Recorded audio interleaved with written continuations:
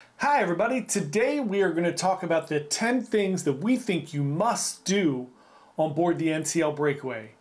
Let's go.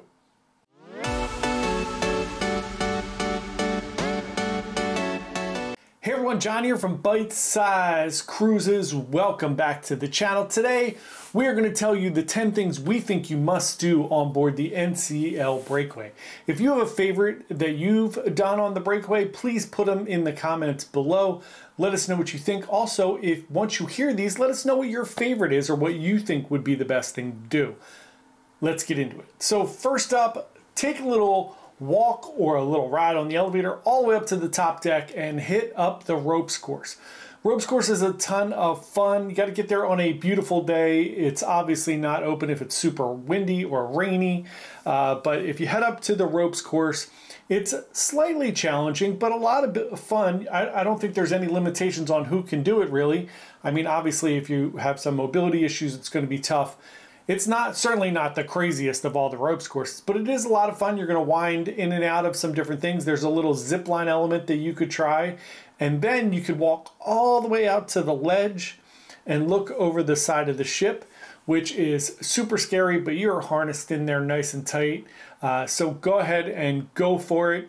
Definitely try the ropes course. That is number one. Number two on our list is a great one. Go catch the rumor show at Sid Norman's Poorhouse. Here's the deal. There's not a ton going on at night on Breakaway. So sometimes the line is an hour, 2 hours, 2.5 hours to get into Sid Norman's Poorhouse. However, there are a few little tips and tricks here. One, get somebody to get in line and then you could shift and rotate that line over the course of time. It is crazy that you have to wait in line for 2 hours. Or wait till everything fills up. If you don't mind standing, you could jump in right at the last minute and kind of stand up against the wall. It's not a great experience, but you could do it. Also, they do show it outside on a TV, so you can watch it, but it's not as fun if you're in there. Here's the thing. They do Fleetwood Mac's Rumors album from front to back. They go through the whole album. They tell little stories about it, and the performance is amazing. It's a great show. It's in an intimate little environment, obviously, which is why there's such a long line. But we highly recommend it. It's probably the best show on the ship. Not even probably. It's the best show on the ship. Number three, go to Howl at the Moon. Here you go. You got plenty of days and opportunities to go see Howl at the Moon. This is the dueling piano performance. It takes place in the Comedy Club there on deck 6 midship, and they do perform 3 or 4 nights throughout your cruise. It usually starts around 9:30 or so and goes till about 1 o'clock in the morning. It is a ton of fun. You'll have so much fun there. You can make requests for songs. You give them a couple bucks. Your song may go right to the front of the line. So go hang out, watch Howl at the Moon. It is really a ton of fun. Next up, there are a ton of theme parties when you're on the ship. There's a 70s and 80s and 90s. There's all different fun things. There's an ABBA party going on, but my recommendation is go to the 80s party in Spice H2O. It's up on one of the top decks, very back of the ship. It's outside at night. You know, they do the little Michael Jackson Thriller dance. The 80s just has a ton of memorable music that you're going to hear, and it's a ton of fun. It's probably the most attended of all the parties. So go out there, have a good time there, and enjoy yourself. Next up, number 5, head to the local. Listen, you can go to the local at any time, or Oceans, I should say. You can go to Oceans at any time during your cruise. It is the British pub on board the ship. It is called the Local on some. It is called Oceans on others. It's the same place. But here's the thing. If you go to Oceans at night, they have late night snacks. You can get your little pretzel bites, some nachos, a hot dog, some chips, fish and chips, a whole bunch of fun things. Try it out. It is really fun. It is included in your cruise fare. And it's a fun place to go after you see a show or after you're in the club at night. Just go there, grab a little snack. It is open 24 hours. At this time, we would love to ask you to like if you're enjoying the video, and please subscribe to our channel. We would love to have you as part of our community here. We put out a brand new cruise video every single day. We're a small travel agency. We try to give you a little behind the scenes look at the cruise experience, some insider access tips and tricks, and give you all the information you need to plan and go on an amazing cruise vacation. Next up, number 6, have dinner and a show at the Manhattan Room. Manhattan Room is an included main dining room at the very back of the ship on deck 7.